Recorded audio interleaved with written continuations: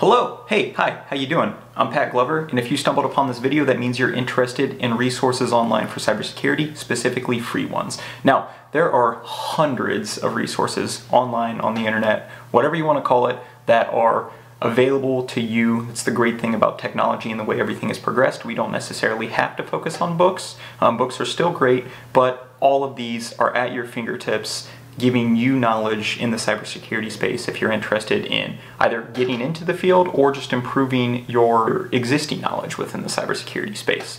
So real quick, I don't want to belabor and draw this out so that you have to wait to get to each independent resource that I'm going to describe. So outside of including in the description, I'm going to have a breakdown of skipping to each section for the resources. I'm going to go ahead and just point them all out to you real quick. So cybrary.it, SANS Cyber Aces, Center for Internet Security, Stanford Online, Schneier on Security, Zeltzer Cheat Sheets, FedVTE, and last but not least, STOP.THINK.CONNECT. Now, all of these are great free resources, and I gave a mix of things, not just learning platforms. Because there's more to cybersecurity than just studying and learning. You want to keep up to date on other things outside of what's trying to prove upon yourself from a technical perspective, right? You want to look at blogs, you want to look at benchmark standards if you're already working for an existing organization to better protect that organization. So now that we've listed those out, let's jump right into number one, cybrary.it. Now, cybrary.it is essentially an online training platform that focuses on cybersecurity. They have a free version and a paid version. Personally, I myself do use the paid version, and I've used it for a long time studying for certifications such as the CISSP, the CISM, the CEH, what have you. If you have the money and you are really serious about increasing your knowledge within cybersecurity, I highly recommend considering the paid platform, but at the same time, the free portion of it does offer a lot, and it allows you to increase your cybersecurity skills. Along those lines, you can pick different roadmaps. If you want to be a cybersecurity analyst, if you want to be a cybersecurity engineer, CISO, whatever it is, they have a career path and a career plan that allows you to build these out and take the right courses and gain the right knowledge to get you into those roles. I think it is wonderful, and I highly recommend you checking it out. Next is the SANS Cyber Aces. SANS is one of the most trusted and largest security organizations in the world, hosting conferences, courses, etc. And their courses themselves are typically very expensive. That's the kind of course you want to take if your organization is paying for it after you're already in the security field, or if you're working in an IT field and they're willing to pay for it anyways.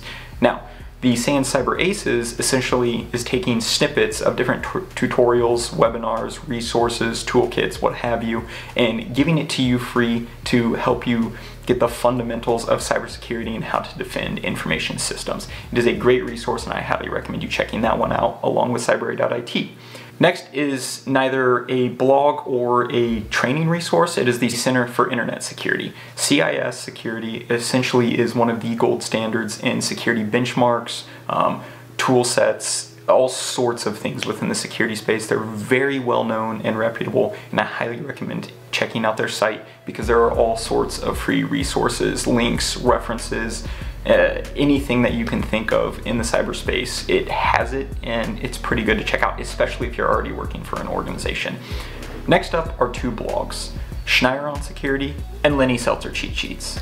Bruce Schneier is probably one of the leading experts in the security space and has been around for a long time. He has written a ton of books, and his blog essentially keeps up-to-date notes, if you will, on the cybersecurity space. It is a great resource if you just want to keep your knowledge current and check out all kinds of things happening within the world. Lenny Seltzer Cheat Sheets is a little different in that he creates these snippets and infographics really on different aspects and phases of cybersecurity. If you're wanting to look at, say, something like doing some sort of hack, doing some sort of action, getting a piece of information quickly on a specific topic within cybersecurity, he tends to have information like that, and I think it is wonderful. Last but not least, these are two bonus ones I'm providing, and I did mention them. FedVTE is essentially a virtual training environment for government, so federal government, state and local government employees that can access this and get free training resources for all types of things in the cybersecurity space. Be it certification training, be it general knowledge if you're just wanting to improve something or get some answers on something, you have access to all of this at your fingertips if you're a local, state, or federal government employee. The other one is DHS STOP.THINK.CONNECT. Now, this is really more or less an awareness campaign that the Department of Homeland Security has been working on for a long time, and I put this one on here more or less so you can recommend it to others to keep them up to date and aware of cybersecurity, because one of the biggest things in the cyberspace is security awareness, building that culture of security and really making people stop and think before they connect to a system, right?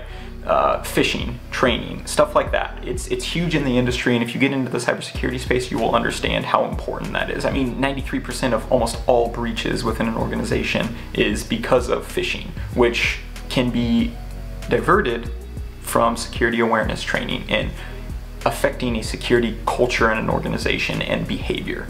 So, with that being said, we have taken a look at a number of free resources within the cybersecurity space. I hope you found this information useful. I hope you're excited as much as I am, and I hope you are eager to jump in there and go start using some of these resources. I'm Pat Glover. Thanks for stopping by. If you like the content, smash the like button and drop a subscribe for me. Thanks.